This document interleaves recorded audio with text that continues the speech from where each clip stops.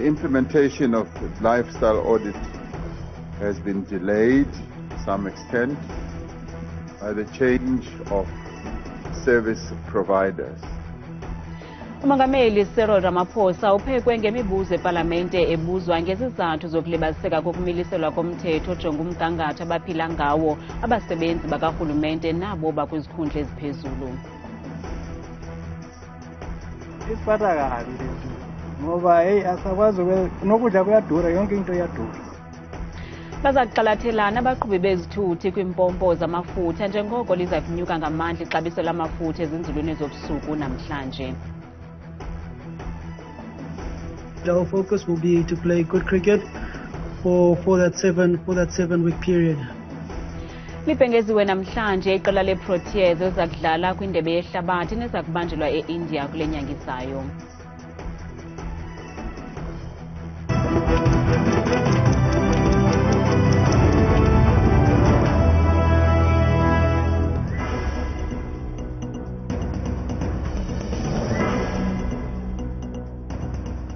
Sinamkele kwakhona kwiindaba zethu ngokuhlwanje njengesiqhelwa Ndambindodwa Ndamba nophumza sikhumba noyitoliki yolwimi lwezandla Bhotani Mzontsundu. Umongameli Ramaphosa uphekwe ngemibuzo epalamente ebuzwa ngezizathu zokulibaziseka kokumiliselwa komthetho ojonga umgangatho abaphila ngawo abasebenzi bakarhulumente nabo bakwizikhundla eziphezulu. OkaRamaphosa bephendula imibuzo yamalungu endlu yowiso-mthetho eKapa namhlanje ngokuqwalasela lo mgangatho wokuphila kuqinisekisa ubunyulu, ukungabi nazimfihlo, ukuzinikela nokuthabatha uxanduva kwabo bachaphazelekayo. Ephekwa isophulwa ngamalungu endlu yowiso-mthetho kumba orhanqe indlela abaphila ngayo abasebenzi bakarhulumente nabo bakumanqwanqwa aphezulu kurhulumento. Umongameli Ramaphosa uphendule ngelithi lo mba ulibazisekile nangona bengaphaya kwe-11,000 abasebenzi asele betyikikile benika imvume yokuphonononga indlela abaphila ngayo kuquka umongameli buqu nesekela lakhe umnumzana Paul Mashatile.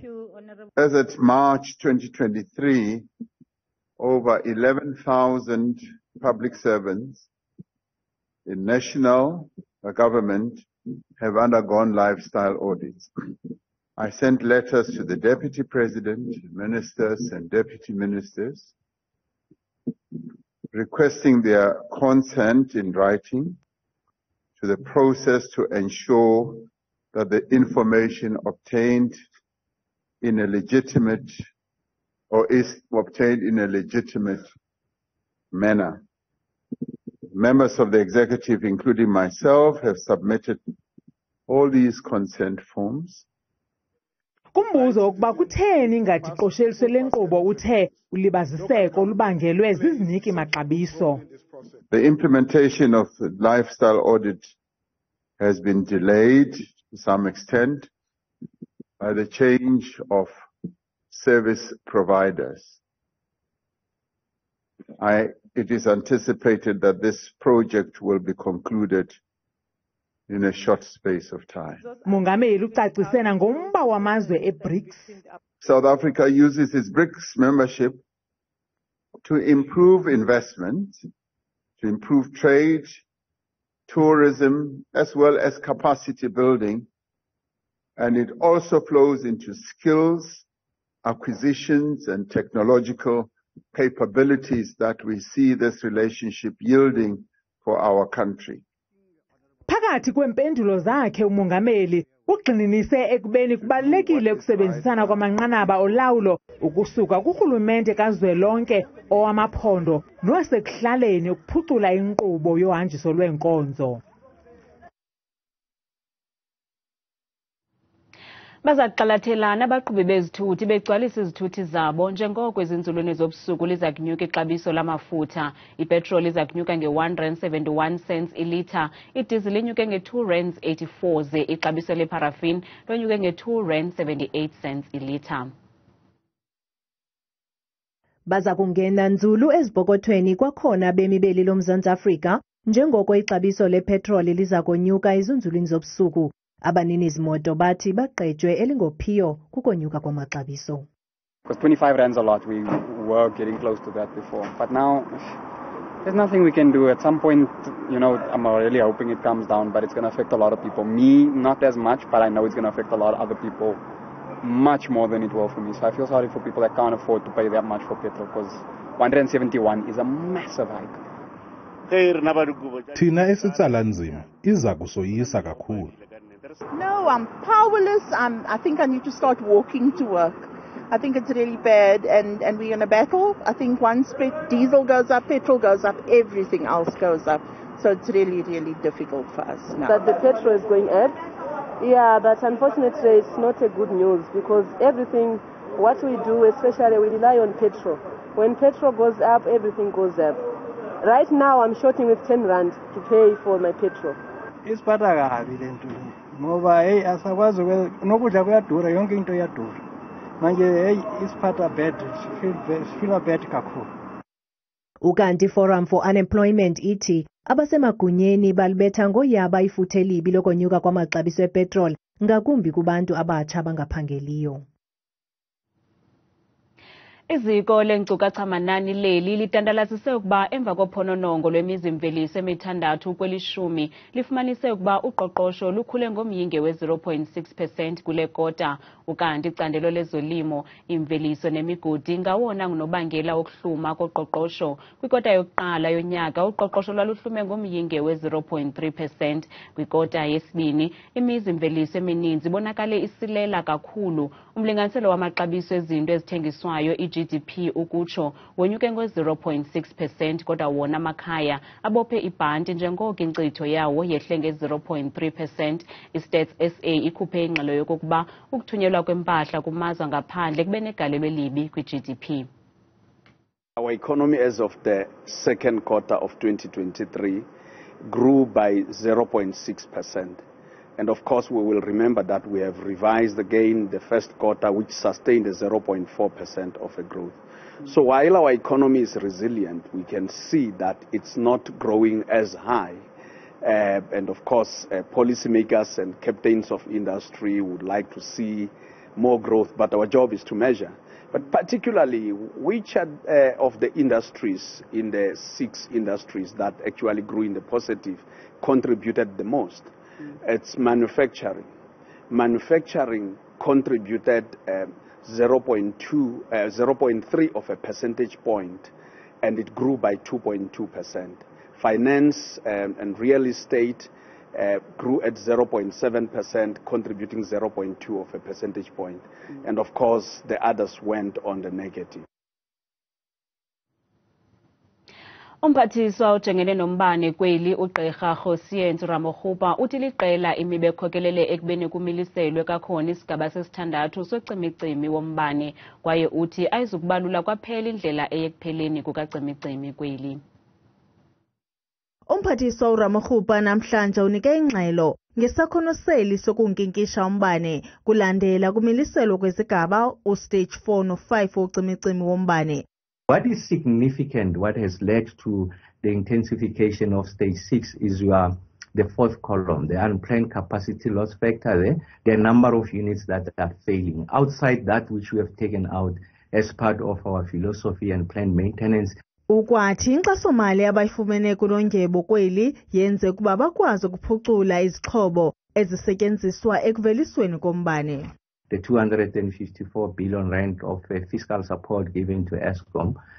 Part of the conditions was that the Eskom needs to invest heavily on the maintenance side. And that's why we have opted to go to the second option. And that second option, one, we are going to stick to planned maintenance. We are going to stick to philosophy maintenance. We do accept that in the short term is going to result into, if you like, the possibility of intensified load shedding. I'm saying that possibility because if that ramped up planned maintenance and philosophy maintenance is accompanied by unplanned capacity loss factor. Umphathiswa Ramohupa uthi enye ingxaki abahlangabezana nayo kukwanda kwemfuno nokusetyenziswa kombane luluntu. Umkhuseli woluntu onqunyanyisiweyo Advocate Busisiwe uMkhwebane uthi akazukubuyela emsebenzini okwangoku ngenxa yokuba engenalo iqela eliza kumkhusela yaye amapolisa akanakho ukuthabatha uxanduva xa kunokwenzeka nantoni na kuye. Okukulandela isigqibo sakhe asenze izolo sokuba ubuyele emsebenzini nesithe saphikiswa ngumongameli Cyril Ramaphosa ngelithi inkqubo yokumiswa kwakhe enkomeni ayikaqukunjelwa.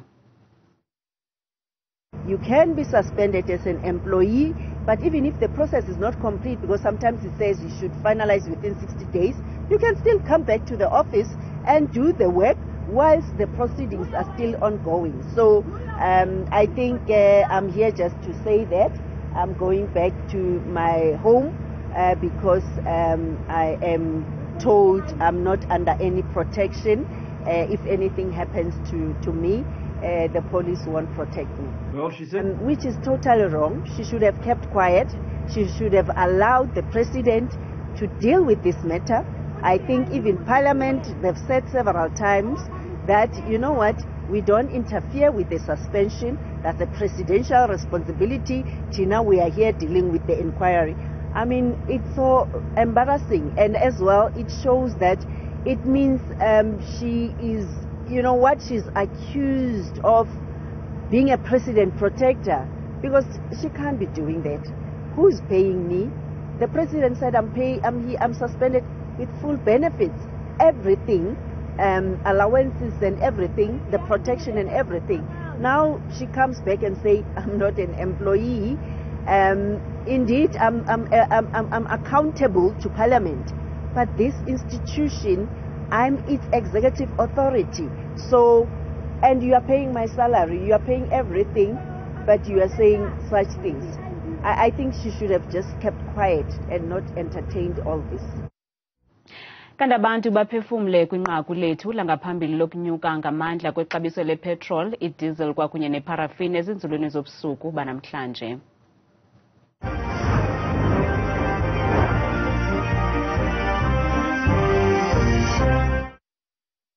Ngelinye ilanga umongameli esethuletha uMinister of Petrol naye azodla imali njengalo kagesi. Ukunyuka kwepetrol kuyasichaphazela nathi bakhweli, ayingabaqhubi bodwa abachanekayo ngoba kunyuka ukutya, kunyuka netransport, akukho nto emnandi xa kunyuka ipetrol. Ngiyayibuza ngayiphendula ukuthi ke kungani udiesel nopetrol uma kuukuthi ke bawehlisa nga20 cent noma ngaphansi, kodwa uma bekhuphula beqinisekisa ukuthi ke bakhuphula ngaphezulu kwa150. Ngiyafisa lento ke ifakelwe ibuko. Sasaza hayi kunzima ngoba kaloku anganyuka lamafutha nonotaxi bazonyuka. Sizela kaba banemoto kuzoba nzima ba ayithenga uzosihambise ngayo qha ngoba koba nzima ukuyigalela kwale moto yakhe. Mina ngacela ugovernment ukuthi akafake isitimela kwisisitimela afaka amabhasi. Kubuhlungu abantu bakithi besebenzela amateksi, sebesebenzela nje ukuthi baye emsebenzini babuye, ukuthi kudliweni akusadliwa nje sekusetshenziswa amateksi. Mbukelo ngaphefumla kwimixholo yethu sebenzisa le nombolo ka-WhatsApp nengu-071 670 2548.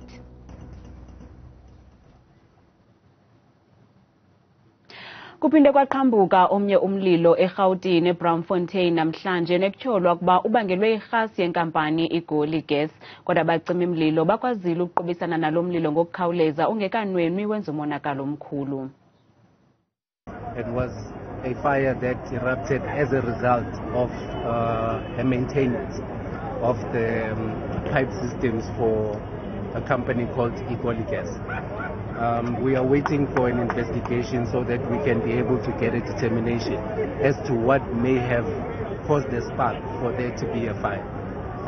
But I would like to inform your viewers as well as the residents that pending the previous incident that we had with the gas explosion in Bri, we then undertook a process of maintenance, looking at all the infrastructure to get a determination as to which areas need our immediate focus for repairs.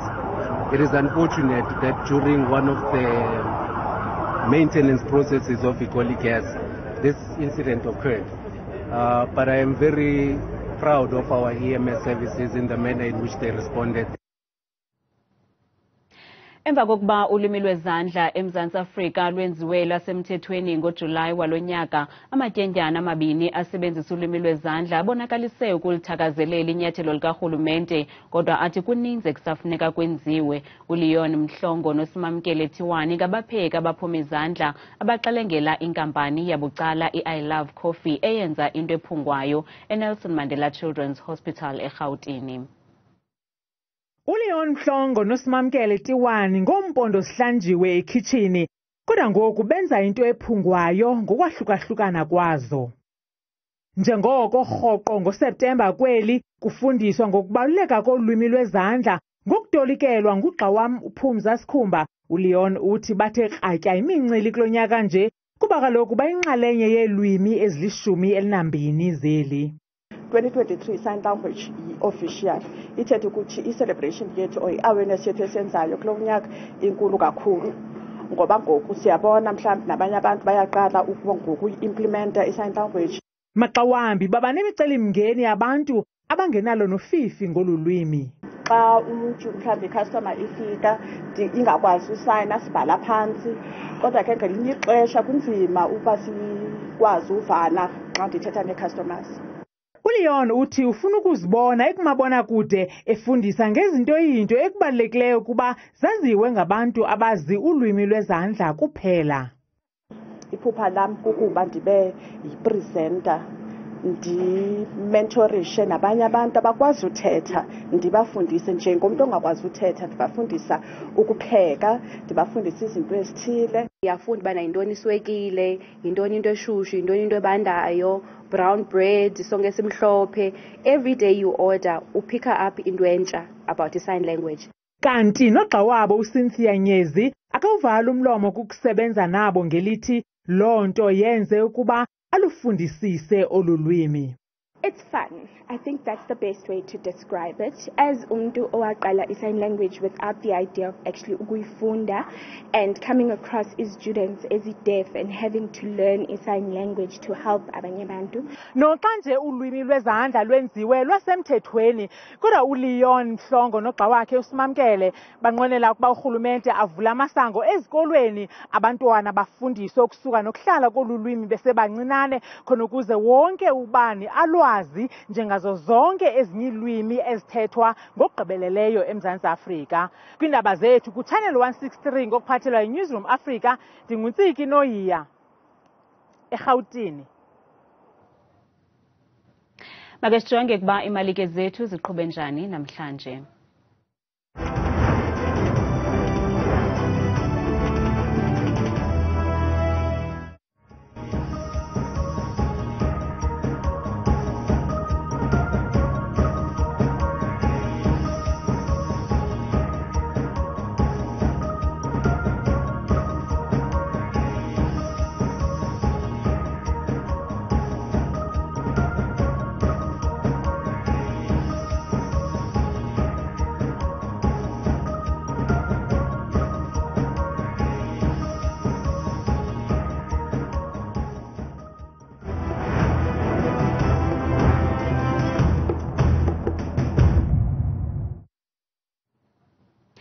Umqeqeshi we-Proteas uRob Walter ulibhengezile iqela lakhe labadlali abali-15 elikhokelwa ngukapteyini uThemba Bavuma neliquka abadlali abatsha abasibhozo neliza kuthabatha inxaxheba kwindebe yehlabathi yeqakamba yamadoda yemidlalo yosuku olunye neza kubanjelwa kwelase-India ebutsheni benyanga ezayo.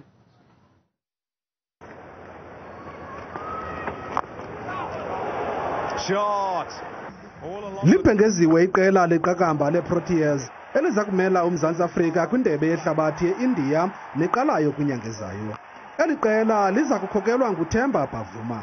Umqeqeshi weli qela uRob Walter udibanise abadlali abanamava kwakunye nabo baselula. Kodwa ke uBavuma uthi eli qela kuza kufuneka ngoku lizinikele kwimidlalo yosuku olunye eliza kuyidlala ne-Australia phambi kokuba iqale indebe yehlabathi.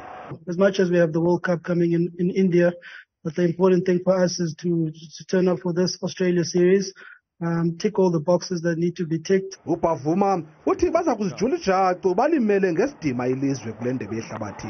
Our focus will be to play good cricket for that 7-week period. Whatever that good cricket will look like, it'll be dependent on whatever the challenges that we come across in India. Le ndebe yehlabathi yeqakamba iza kuqala ngomhla wesi-5 ku-Okthobha ukuya kumhla we-19 kuNovemba kwelase-India. Isixeko sase-Rhawutini sibonwa ngabaninzi njengesinamathuba okuziphilisa angcono. Abanye abemi ababuya kumazwe ngaphandle afika kwesi sixeko ngokungekho semthethweni, maxa amaninzi bazifumana bengodinga indawo, bambi bazifumana kwizakhiwo ezingekho semgangathweni ngelokukhangela amarhewu aluhlaza. iRhawutini libonwa njengesixeko samadlelo aluhlaza, yindawo kaxakeka ngokwezoshishino kwanabo bakhangela amathuba angcono. Nangona kunjalo, uninzi luzifumana luhlala kwindawo ezingakulungelanga ukuhlala abantu ngenxa yokungabi namali yokuhlala kwindawo ezingcono nezikhuselekileyo. Ibona le phambili letine ibomvu ike yatsha, so azange ba-acta. Kunabantu abahlala lana, they are foreigners also, ngabantu bangaphandle. Eli gqiyazane lingama-31 ubudala esehamba nalo nelingumama womntana omnye ufike eRhawutini eneminyaka nje engama-21. Ubuye eZimbabwe uze kweli ngelokukhangela umsebenzi, sebuya kuhlala nakwisakhiwo esitshe kwiveki ephela. Senqangile uthabile nemozulu.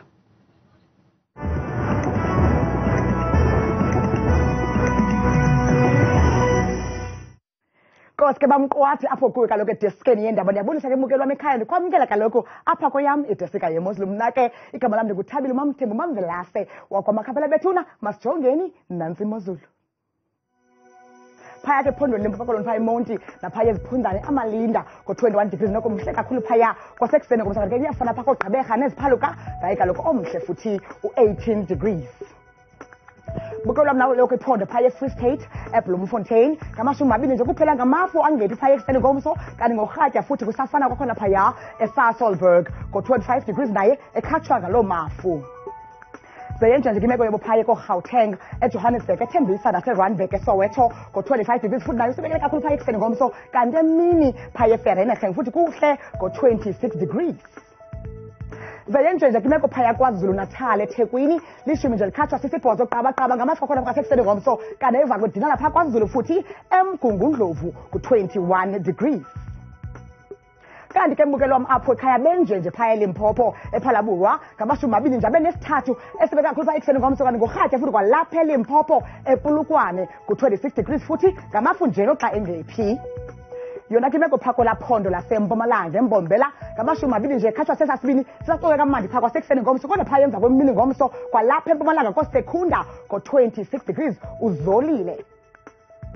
Zeyenje nje imeko mbukelo wam apho ekhaya phaa ko-North West eMahikeng ngama-20 nje ekhatshwa sesasibhozo simiyoli phaa yonke intseni ngomso, kodwa phaya emini iyatshintsha into phaya eRustenburg kuhle kakhulu ngama-31.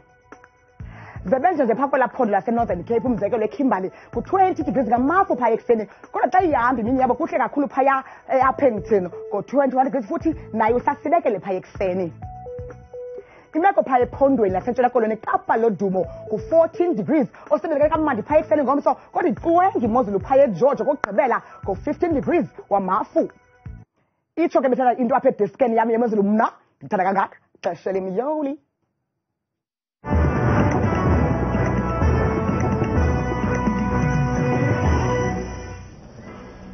Kamnandi mawethu.